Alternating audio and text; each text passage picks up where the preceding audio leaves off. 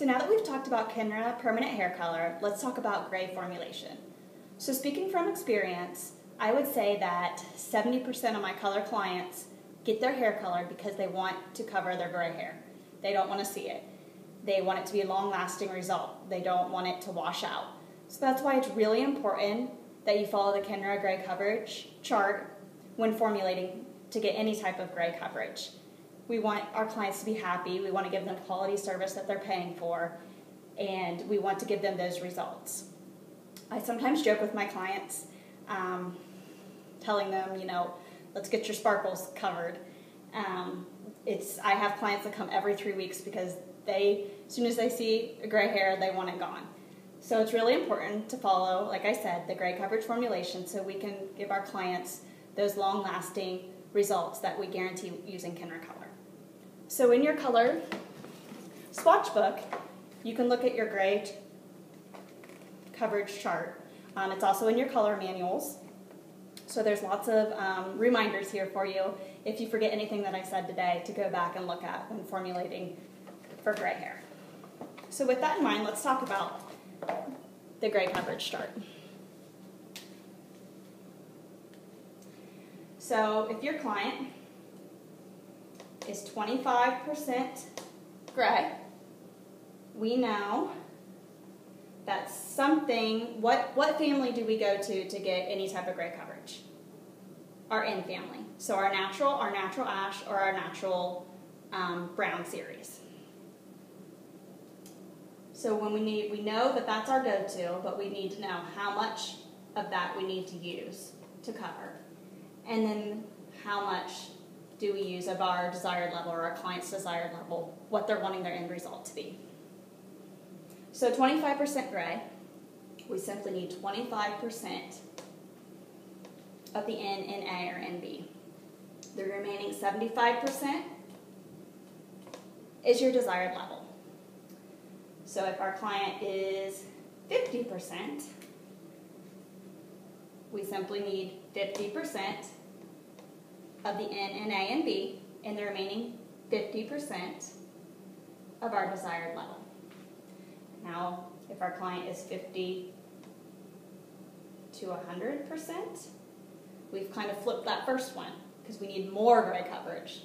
So we need more of our formula to contain our N series. So 75% of your formula will cover your N, A, and B, and the remaining 25% will be your desired level.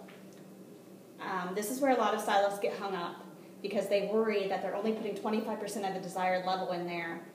Is it really going to turn out that desired level? And it will. I speak from experience. I know it kind of makes you second guess yourself and rethink it, but you have to remember that gray hair is what? It's loss of pigment.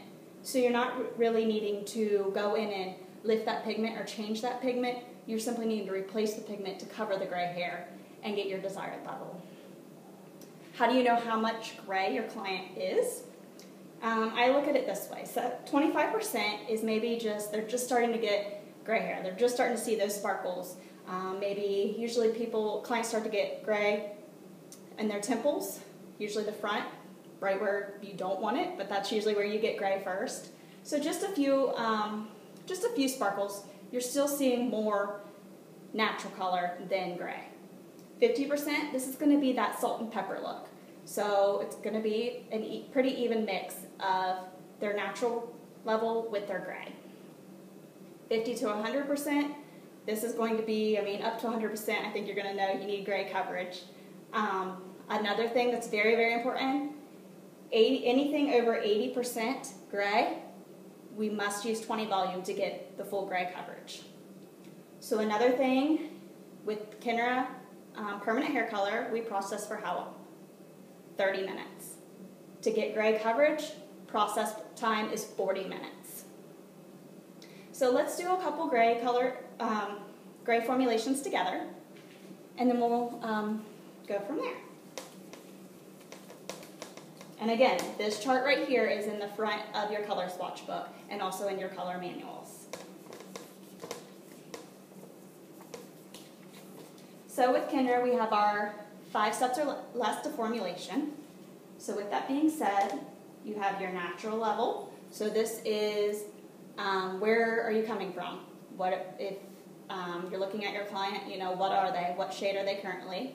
A good thing is you can grab your natural swatch book and maybe compare it to give you an idea of what their natural level is. Then we need to think about their desired level. Where are they wanting to be? When they walk out the salon, what is their end result wanting to be? Volume. What volume of developer are we going to use? Are we just depositing? Do we need to use 10 volume? Are we lifting a shade? Are we needing to cover 80 to 100% gray? Do we need to use 20 volume? Are we lifting 2 to 3 levels, 30 volume, or 40 volume, 3 to 4 levels? And then we need to think about gray coverage. What percent of gray do we see gray in their hair, and what percent do we see? And then finally, underlining pigment.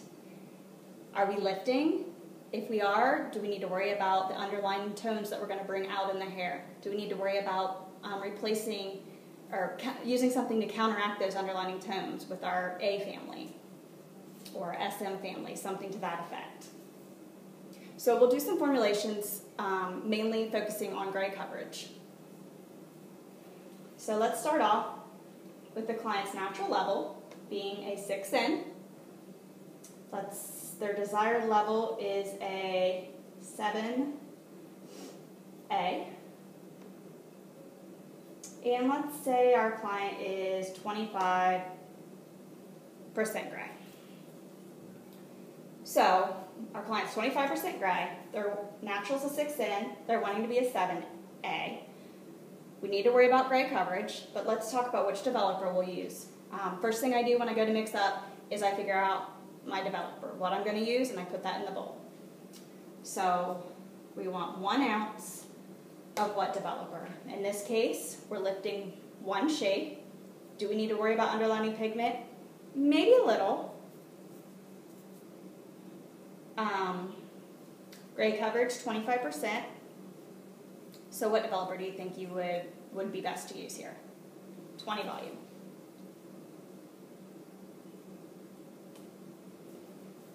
Okay, so what percentage of our formula needs to have our N family to make sure we get this 25% gray hair covered? 25%. So 1/4 ounce of our formula is going to be an N, NA, or NB. What do you think would be best to use in this situation? We're going from a 6N to a 7A. I would go with a 7NA. We're wanting a cooler end result, and in our N family, that's our coolest choice, our coolest option for that. So 7NA. So the remaining 3/4 ounce will be what? Our 7A. Do a couple more.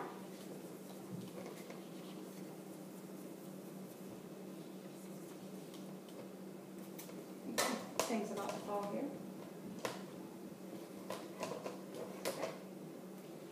Okay. Oops. Scoot this up a little bit here. Make sure you guys can see this okay. There we go. Okay. So let's say our natural level is, we'll say a 5N, and the desired level is a 6RC. And we're going to say our client is 90% gray. So first, again, let's talk about developer. So we're lifting what? 1 shade. We need to worry about 90% gray. So our go-to developer would be 20 volume. What percentage of our formulation needs to have our N family in it to cover 90% gray? Right, 75%. So 3/4 ounce is going to have our N family in it. So would we want to use, we want to stick with the same level that we're going to, so would we want to use a 6N, a 6NB, or a 6NA? In this case, you could use a 6N or a 6NB. I would say either one. You could try either one. For this example, let's do a 6NB. and then the remaining 1/4 ounce is our desired level, our 6RC. Now, this is where where stylists get hung up, like I mentioned before, on the fact that only a 1/4 ounce is our 6RC. Is the client really going to walk out true to tone 6RC? Yes, they will, and they speak from experience. I have a couple clients that are probably 100% gray, at least 90%, and they're redheads. They love those vibrant red shades, and all the time I do this, where only a 1/4 of my ounce is the actual red shade, the RC or even the Rs, and 3/4 is an N, and they walk out true to tone, the desired level, every time. You just need to remember again that gray hair is loss of pigment, so don't get too hung up on you're only putting a 1/4 of your formula is the actual desired level, because what's really important is getting that gray covered, and then you only need a little bit of the desired level to give you your true to tone end result. So let's do one more together.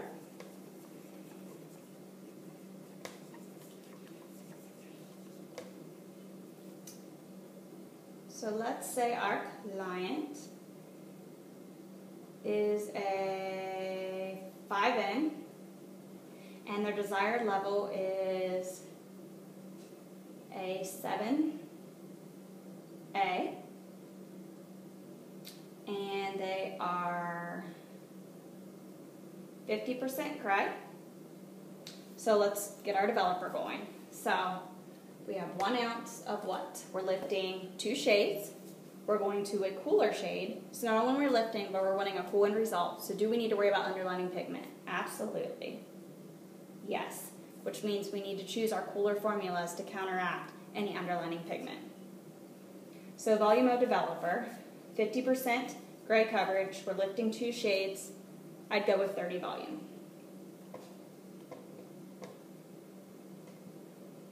So what percentage of our formulation to cover 50% gray needs to have our N family in it? Right, 50%. So a 1/2 ounce of what? What would we use here? We would go with a 7N, a 7NB, or a 7NA. Right, we want to stick with those cooler shades. We want to help counteract the underlining pigment, as well as get us to this end result of a 7A, which is a cool blonde, a cool dark blonde. So we will go with our 7NA to get our gray coverage. So the remaining 1/2 ounce is our 7A, our desired level. Now, we'll talk more about this later, but this might be a good time where you can incorporate a little bit of blonding cream into your formulation. Since we are lifting 2 levels and we're going from pretty dark shade up to a 7A, a cool dark blonde, this might be a great time to put in up to a 1/4 ounce of blonding cream into your formulation to help give you a little bit of extra push and also get you lifted up about a 1/2 shade more. So you could just add in right in up to a 1/4 of blonding cream into this formulation. You don't need to add extra developer. And like I said, we'll get into more detail about this in a little bit when we talk about more of our blonding options. But this would just be a good example of a time that you could incorporate that into your formula. So with gray coverage, let's recap a little bit. So which family in our Kenra color series, permanent color series, do you need to stick with to get gray coverage? Or do you need to incorporate in your formulation anytime you need to cover gray hair? Our natural family. Our N's, our NAs, and our NBs. Oops. And how long do we process for gray coverage? 40 minutes.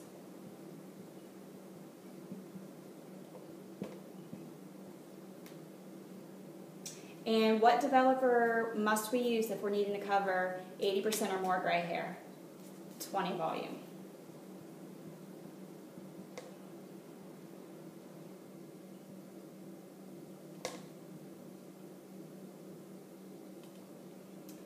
So hopefully that helps you with your grade coverage formulations a little bit more. And again, if you have any questions, refer to your grade coverage chart in the front of your swatch book as well as in your color manuals.